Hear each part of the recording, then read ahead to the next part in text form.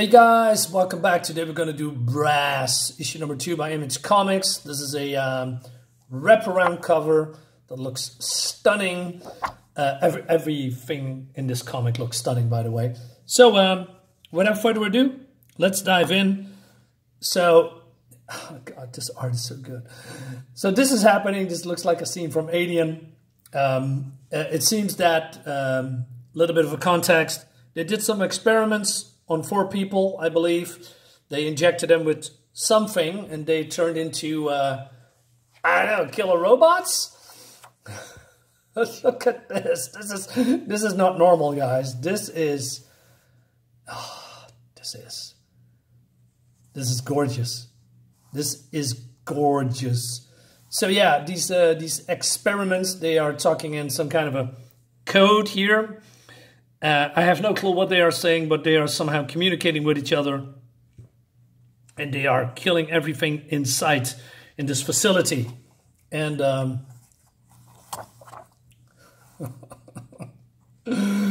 God, this is so cool. Oh man, I'm sorry, I just appreciate everything this artist is doing. And so at the end, they are leaving the compound into the open.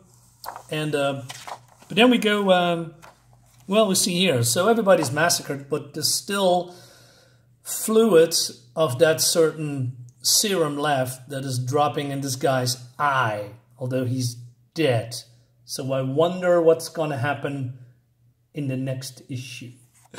Meanwhile, our friend Herschel Goldstein says, yesterday I found out I have cancer. Right now I'm being chased down the subway tracks by cops. I think it's because he thinks I shot a bus driver earlier today. But if that doesn't explain things for you, go back and read the first issue.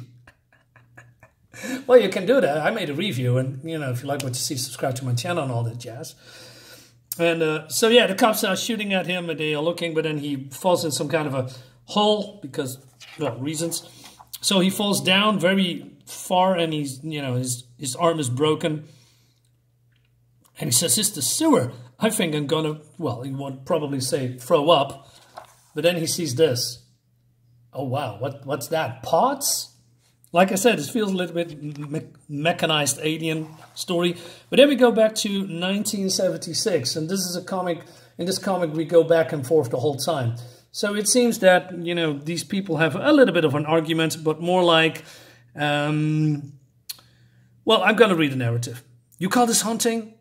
What happened to man taking what he needed for nature, hunting for survival with tools he made for himself? It's exactly the same thing. The tools have changed. Sure, once it was bow and arrow. Now it's just laser-guided compound bow. And then he shoots the deer. So he says, basically, you're wrong if you think this isn't about survival. Ours is the only species unable to fend for itself in the wild. Our ability to make stuff is the only thing that's keeping those animals from tearing the flesh from our bones. We have to create more powerful tools if we are going to stay on top. I'm surprised you don't see that way. So yeah, these ducks, they're ripping this poor deer apart. And then, you know, we go into this carrier, that's how you say it, and in the Gulf of Mexico. And look at this, the art is so spectacular. It's very pleasant looking. It's not even static. It's just, it feels like everything is in motion. It's just great stuff. So then they get a message that that 4 terrorists of unknown nationality has control of the base. And they packing some kind of very new hardware. And then this guy says, hey, we need to take action. And this all here reminds me of, I don't know, when we go back to the 90s, this is also a 90s book, but there's a, you know, from Image, you know, Team 7, Gen 13, IO, you know, so if you are a little bit familiar with those words, you know, this very high-tech facilities, a little bit of S.H.I.E.L.D., although this looks way more advanced than, you know, S.H.I.E.L.D. carrier and, you know, S.H.I.E.L.D. equipment, in my opinion. But yeah, it's way more advanced. It looks great. I love the science fiction element of this. And So basically, he says, whatever these boys have their hands on, the suits want it back more than the daughter's virginity. Are we talking about nukes? I don't know, and we don't need to know, soldier, he says. The choppers go first, then the secondaries, and then you two in the ACOM. I thought to myself, what is the ACOM? Well, we're going to find out. And they are being spotted then.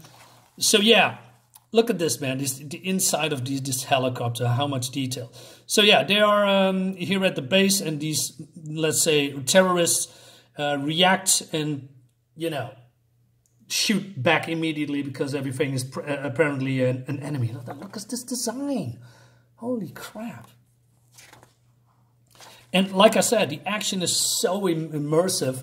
Like this explosion already, man. This everything in it is vaporized. You're dead instantly. And all this cool looking explosions and flames and oh man, like the helicopter's falling down and then exploding here. It's so cool. And this guy shoots back with, I don't know, what kind of lasers, Gatling guns.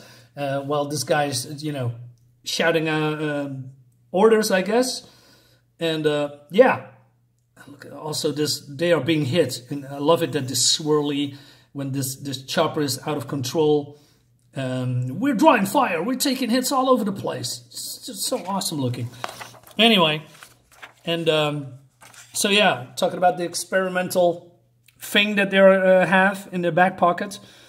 Keep them occupied a little bit longer, Eagle Thrust. Eagle Thrust is probably some kind of a name. We're firing up the ACOM. So the ACOM comes, and it's a very advanced science fiction looking plane. We can screw around with these guys. Cray. Why is that so familiar? Okay. Let's go in close and give it everything we've got. So he shoots some kind of a missile, and this guy's toast. Look at this. Yeah, he's dead. And then they are going to turn around with this plane, and you know, they are releasing the AM Scrambler. Okay, and he says, hey, we're going to finish it.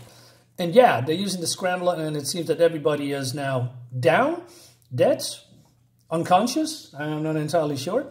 But, you know, this plane is landing, and yeah, it seems they have, how do you say? Well, I'm not sure if they are the good guys, but this team won.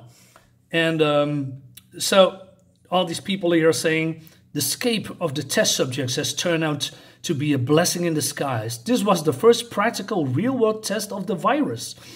The boys back at the lab will be studying this memory with downloading for months. There are no boys back at the lab. Yeah. All right, yeah, so this is great stuff. You know, these are escape experiments with, I don't know, robot nanovirus stuff. And then they are using their own weapons to stop them, which is pretty cool. Although I must admit that the story is a little bit vague. There's only 3 issues. So I wonder how they wrap it up. And but meanwhile, we have Herschel here. Herschel, what's his name again? Let me double check. Is it Herschel? Herschel Goldstein, yes. So he discovers it, and he hears a sound, and then we see all these tubes with the virus in it, and he has no clue what it is. And then he pushes the button here, and then something happens. Well, I'm not sure why, but stuff is starting to move and rearrange, etc. And then we also go back to the past in the loading bay. So it seems that these people here has stuffed that virus in the sewer so that nobody can find it. But Herschel find it, and he says, neato, when he looks at these chemicals. So 1976, 1996, 1976, 1996. So yeah, they are. I says that's the last of the gear. Let's get out, or let's clear out.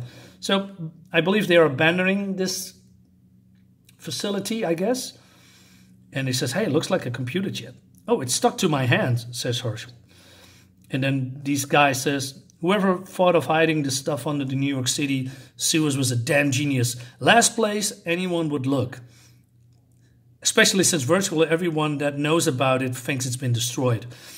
Okay, Not sure why they leave all this equipment here back, but, you know, we'll see. But then this thing comes alive and hits Herschel with something.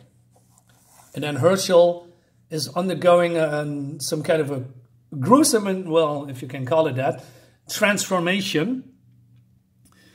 And he says, it happens so suddenly I lose my breath, like I'm jumping into freezing cold water. Pain starts. It shoots up my arm from my inside, making my blood solid. It grabs my heart and squeezes out the last drops. The last thing I feel is the air forced out of my lungs as my lungs collapse. I am then only my brain floating in a body that's no longer mine. And then his language is changing. Look at this, man. This looks so cool. And then, yeah, he is transforming into this, wow, incredibly dangerous looking bioweapon, if you can call it that. While the cops are still looking for them. He says, smells like a sewer down here. Where do you think we are, Einstein? Remind me how you talked me into coming down here. Shut up. I see something. So yeah, Herschel is transforming into, I don't know if his name is Brass, but let's call it Brass. And so he jumps up and he says, time to kick ass. And they say, what the hell is that? I don't know. I think it's armed. And it leads us to the next issue. Oh, man, I wonder what's going to happen. But these cops are done. Yeah, great stuff. Like I said, the story is a little bit vague. I hope we get more information. Next issue. I know there is a Brass Volume 2. So I hope it's not a cliffhanger, you know, that leads us into Volume 2. Because I do not have that. Nor it has the same art team on it. But we'll see. Maybe we get some answers. Guys, let me know what you think about this. And I'll see you next time. Bye-bye.